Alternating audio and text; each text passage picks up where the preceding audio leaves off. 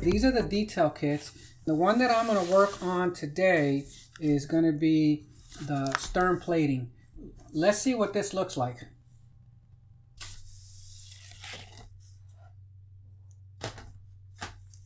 Okay.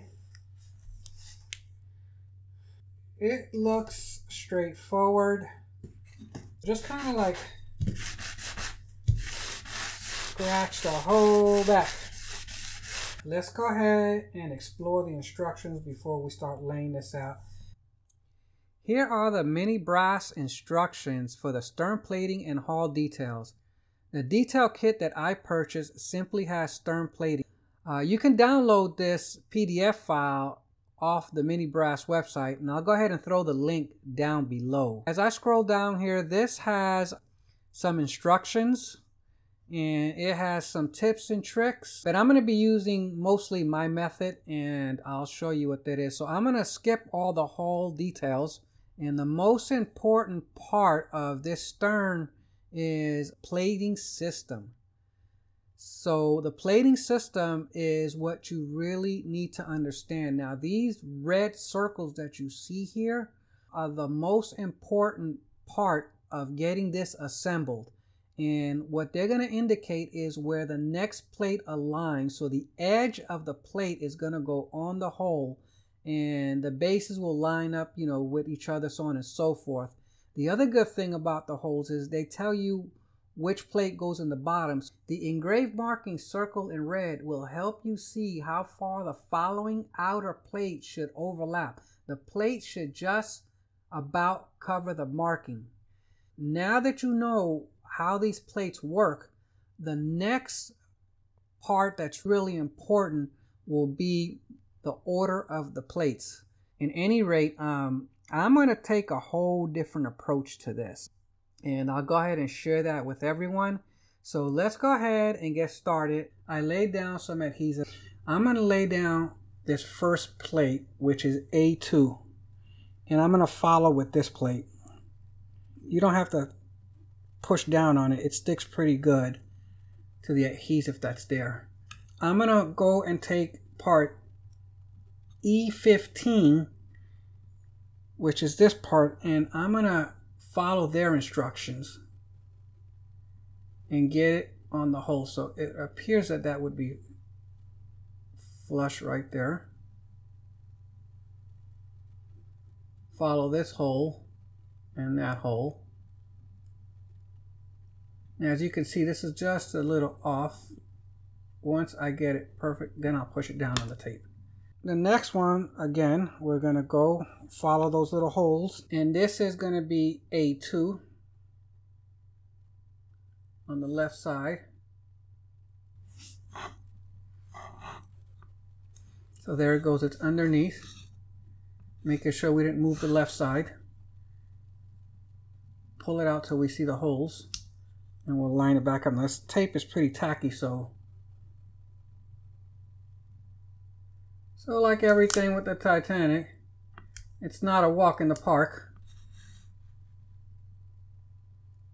Kind of like push it in there.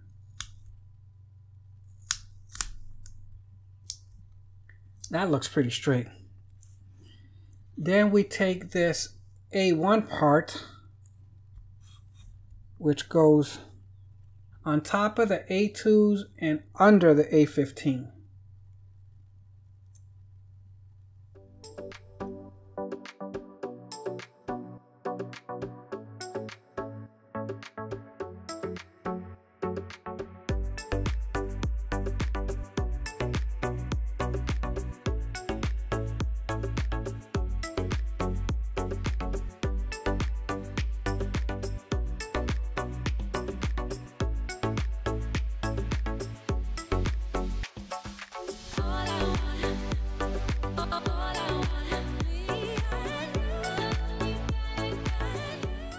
At this stage, once you super glue this piece together, if you're not comfortable with it, You could always run a little small torch and burn the glue right off. What I want to do is I want to go ahead and follow through with a couple more pieces. I think we're going to have a good head start.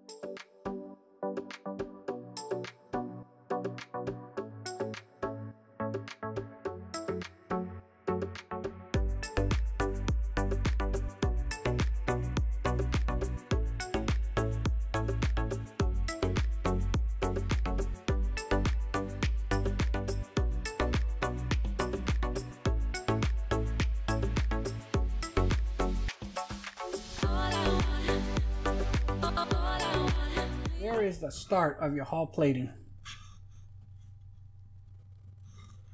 I got a brand new tube of super glue with a new tip. Let's start with the big piece first. See how this glue applies here.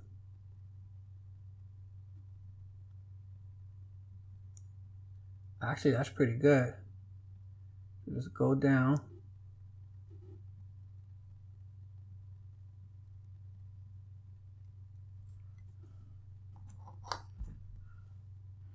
And you can go ahead and wipe it. I don't even see the glue at this point, but it's definitely in there. There you go. And see what we have.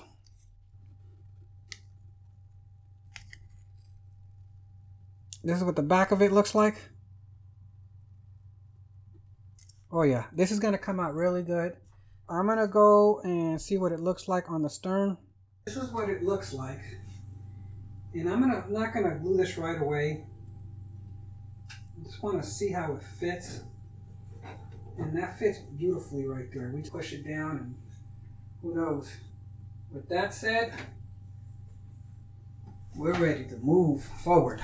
So we're gonna add a few more pieces because I want it to get to the top of that line that's on the stern to get a good measurement now, because you see I grinded all the extra pieces out of there, and they could have made it a lot easier to remove these pieces. So it looks like it's going to go right there.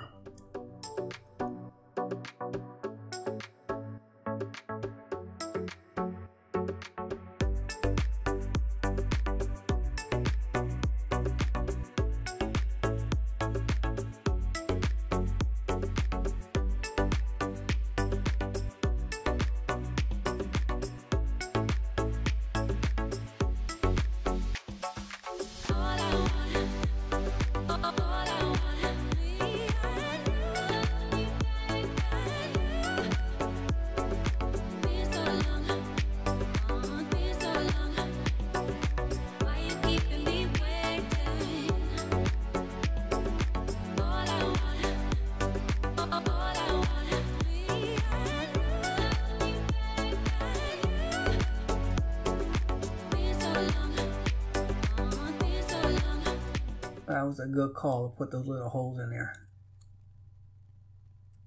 Oh yeah. We're ready to glue this piece in.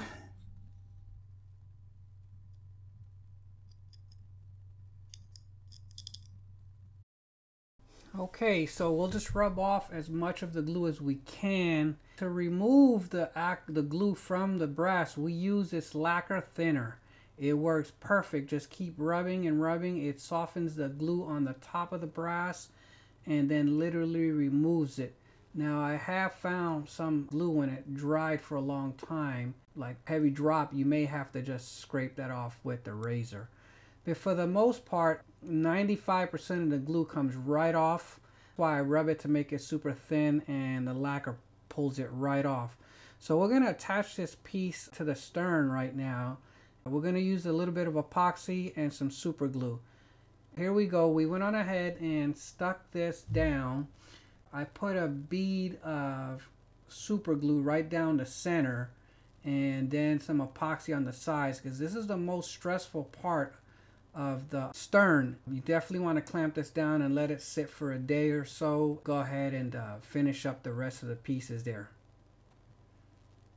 For the most part, it came out nice. There are some plates that I don't like the way they lay down. There are some other plates that I noticed that are misaligned. I'll go ahead and be removing those at the end once I get everything done and take a look at it again.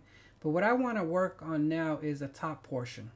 So I'm going to lay it down just like I did the other ones. I'm going to lay it down on the paper and prefab it and get it all set up so we can go ahead and put it in there. I just find this method a little better for me because things lay down nice and flat, and when you put them in, you just lay them down like you would a sheet itself. We're going to align it right here, get it nice and perfect. We're going to go ahead and finish them all up this way.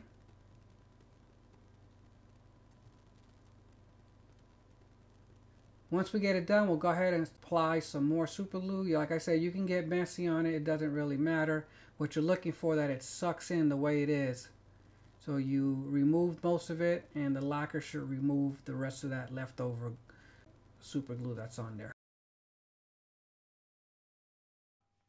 I was going to show you how I installed this here, but once again I forgot to hit the record button. In any rate, all I did was use some super glue to get all this together. I drew a center line and measured the line that was on here where they joined, and I was able to lay it in there perfectly. The super glue is not gonna come off, believe me. I got a couple pieces on this side that I got stuck. I finally ripped them off, and over here I had some issues and I was able to redo them, but it took almost hell to get these pieces off.